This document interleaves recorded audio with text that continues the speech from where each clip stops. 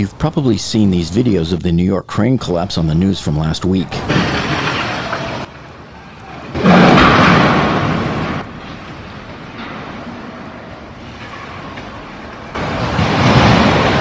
Video here shows the dramatic moments. The crane's boom came down, slamming into a building across the street. 12 people were hurt, including 3 firefighters. And then lastly, here is a third angle shot from another street.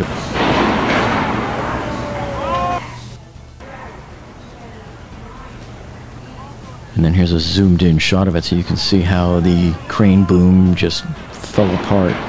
Think I'll give this little tug a looky loo. Check for safety violation. So today we're going to analyze this crane collapse, and we're going to find out what was the root cause of this. We're going to look into the past of the company that owns this crane, and I'm going to show you what caused its previous 2 fatal crane collapse accidents.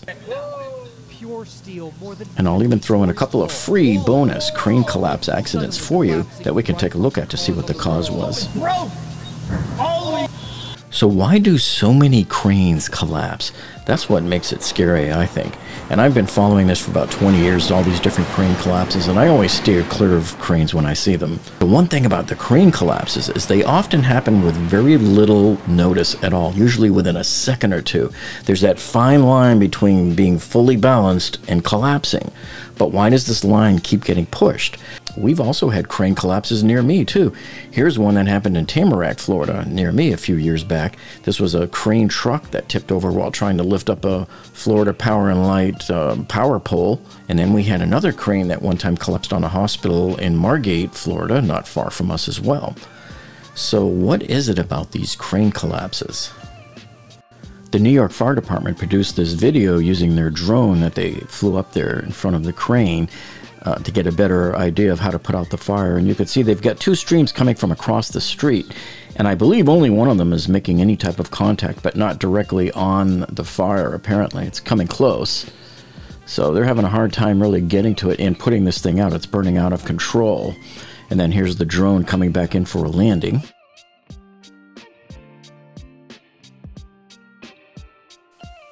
So you're looking at an isolated structure and an elevation as well. So you're trying to get the water stream over maybe 250 feet to put out that fire. So we operate that drone at a constant basis, providing that constant visual to that incident commander, providing that firefighter or that the one who's in charge of the command of the stream, let him know, hey, this is the conditions that we're seeing and where to direct the stream. I have a constant view of what's going on and a constant idea of the conditions.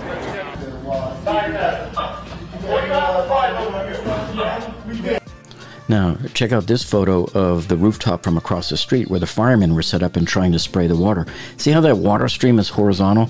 It shouldn't be that way. I don't know why they didn't set it up at a 45-degree angle, because that is what gives you the maximum distance. So if you look at this chart here, hey, this is one of the first things we learned in engineering school back in college, was that 45-degree angle gives you the longest trajectory. And I love this shot they gave us here of the nozzles. It shows a good clear shot of both the streams. You can see the lower stream on the right is just completely horizontal. That's useless. That's why you'll see in the other videos, this is the stream that couldn't even reach anywhere near the crane.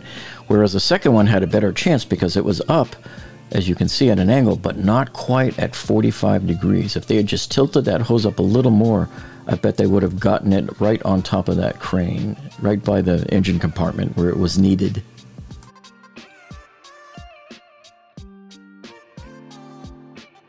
So now when we pull up the New York City Department of Buildings, we want to look at what the crane is, what they're saying about it. All they are saying for now is that there's a partial stop work order that exists on this property. And anyway, when you come down and look at the crane information, let's see. It's very strange that it says there's no records found for a crane. So that's kind of odd, because they said that all the permits and everything were up to date. So I don't know. So your guess is as good as mine as to why there's no record on here of the crane or anything. And there's no open violations at the site. So the crane is owned by the New York Crane Company, and this company has somewhat of a sordid past in terms of previous fatalities in crane accidents. Yeah, so based on the different crane models that they have here, I suspect it's this one here, the 760. And so when you pull up the spec for it, we want to take a look at what's going on by the engine compartment there. See, so here they're showing the typical crane assembly, and this is what we're looking at. Here's the cab where the crane operator was sitting, and the fire broke out here in the power pack. So usually inside this power pack here is the diesel engine. This may be the fuel tank. And so if you're wondering why the fire was burning out of control, well, here's your answer right here. The power pack includes 850 liters of oil. Now that's gonna burn. Now here's the crane in better days when it was still intact. So here's what it looks like inside that crane's engine compartment. Now the fire department seems to think that the root cause of this fire would be maybe a hydraulic oil leak, or maybe, you know, fuel, some type of fuel maybe dripped down onto the engine or some other hot component inside there. Whose fault is this? Is this the fault of the crane operator, or is it the fault of the crane company? The company that actually owns the crane? Sometimes the crane operators are not employees of the crane company, they're just freelancers. Whose responsibility is it then to open up those engine compartments and inspect those hoses on a regular basis? Because if that's the case, it looks like somebody was lacking, because how do you miss a worn down hose or a connection? Okay, so we have a probable cause for the fire.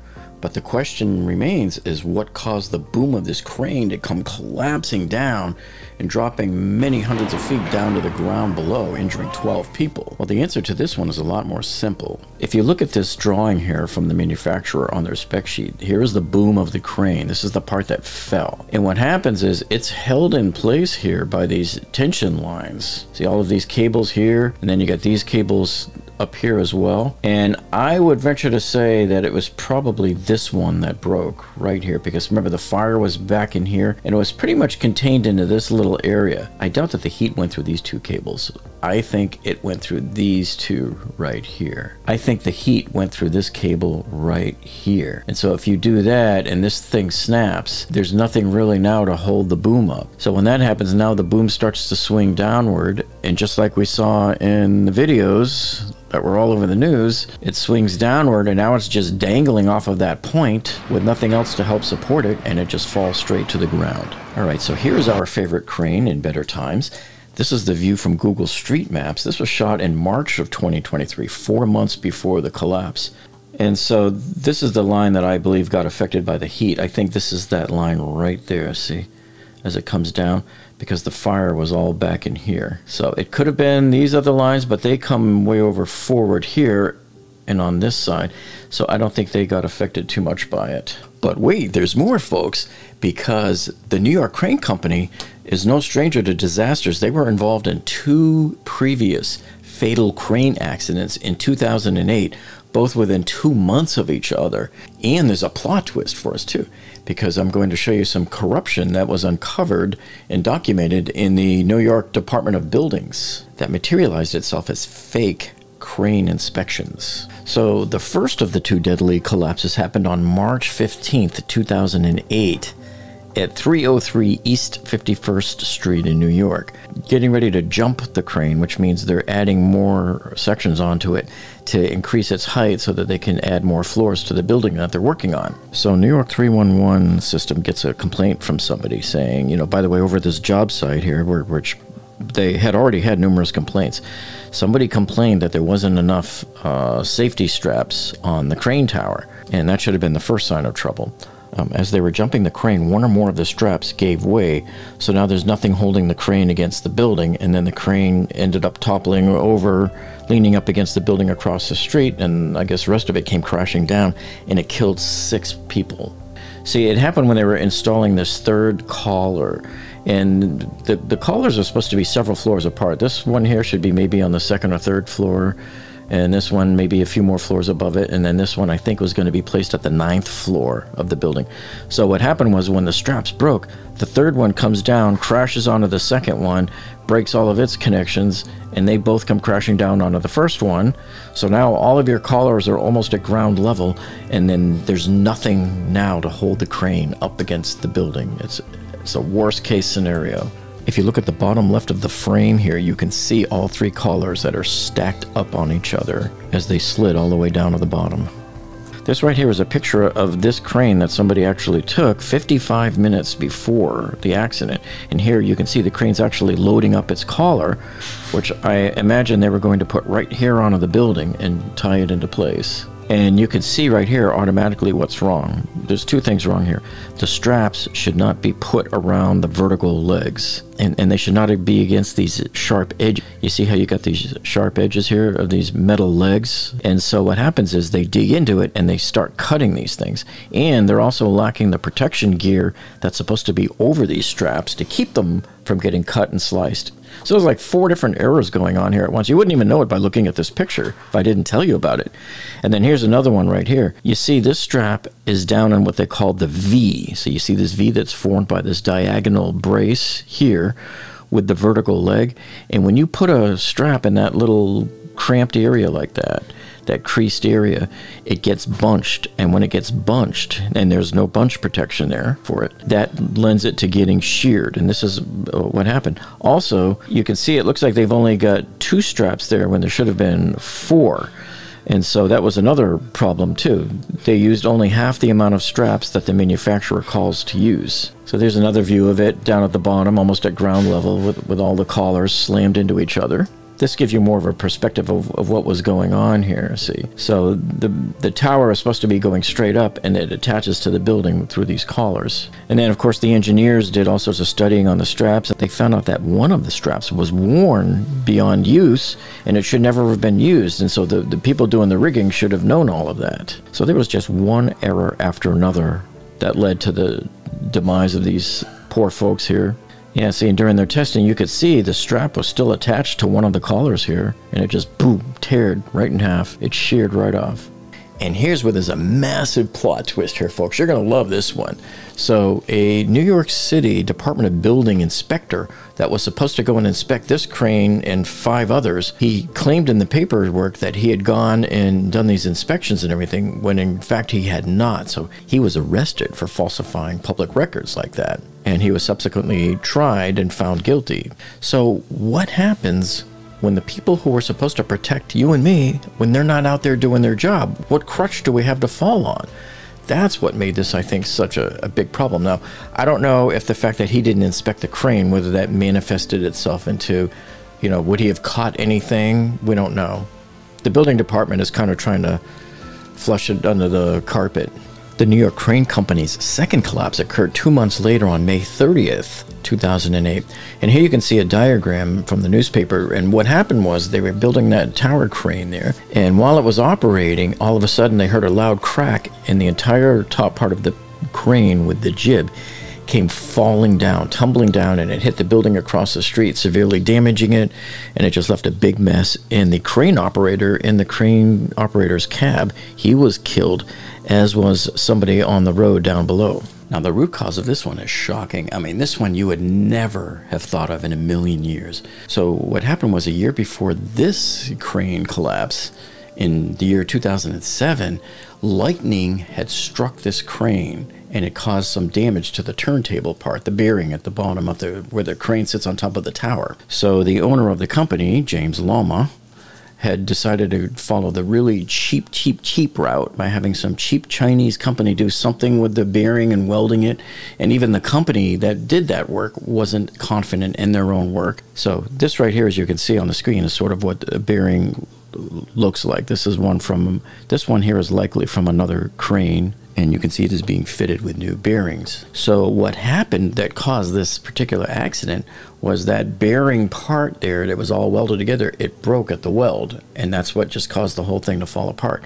And then it just breaks off of the tower and drops right to the ground because there's nothing to hold it in place. Now, the owner of the New York Crane Company, James Loma, he is the self-proclaimed king of cranes.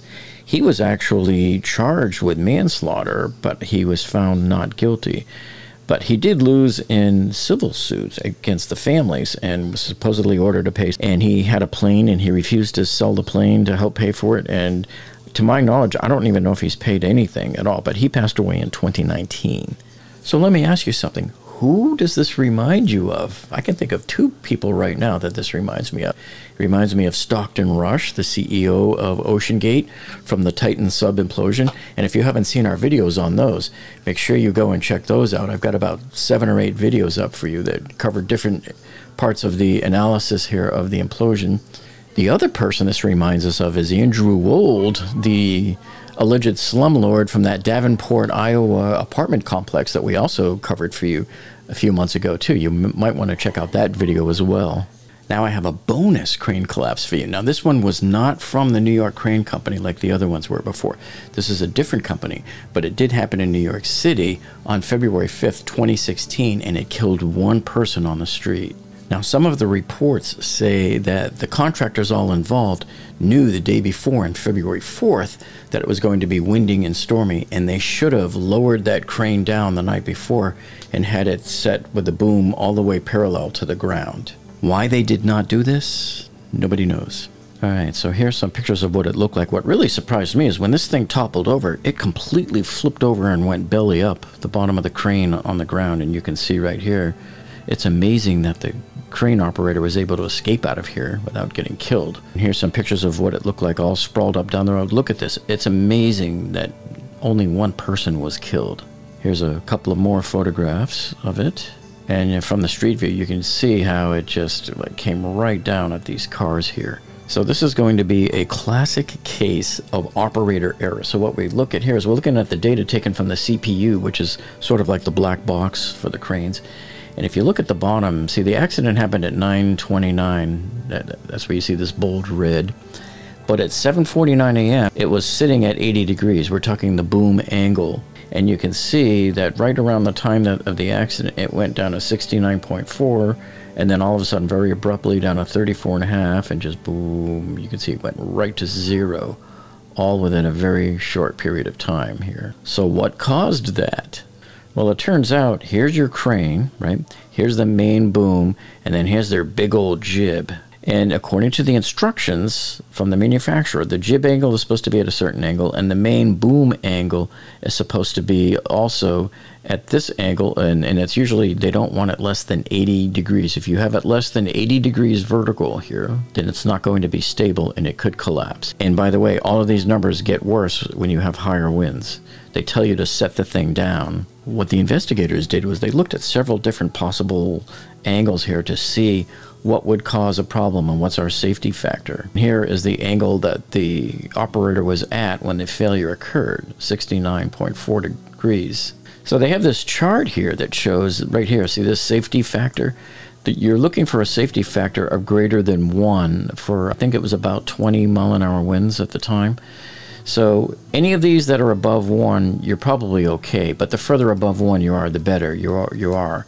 You don't want it to be at 1 or below, like see the ones in yellow? So that's what they found here. They ran these 8 different cases here, and they found that 1, 2, 3, 4, 5 of these cases in yellow were below the safety margin, and so that's why the crane would have failed under those simulations. So that happened at that, see, 69.4, 69.4.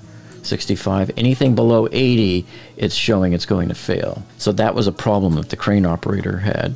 Then see here in the instruction manual for the crane, they had very specific instructions on what to do, how to lay your crane down in the wind. The contractors didn't even call the company to ask them, can we do a jackknife configuration? See, so this would be a jackknife configuration right here. So you have the boom here, presumably at 80 degrees, and then the jib comes down and it stays like this. And then if you want to set the whole thing down like they suggest, you just wheel this thing down till it flattens out. So your 2 main reasons for the collapse of this crane was, of course, the operator error was the main contributing factor here, because he took that crane boom below 80 degrees down to 69.4, and once he did that, it was compromised. There goes your balance.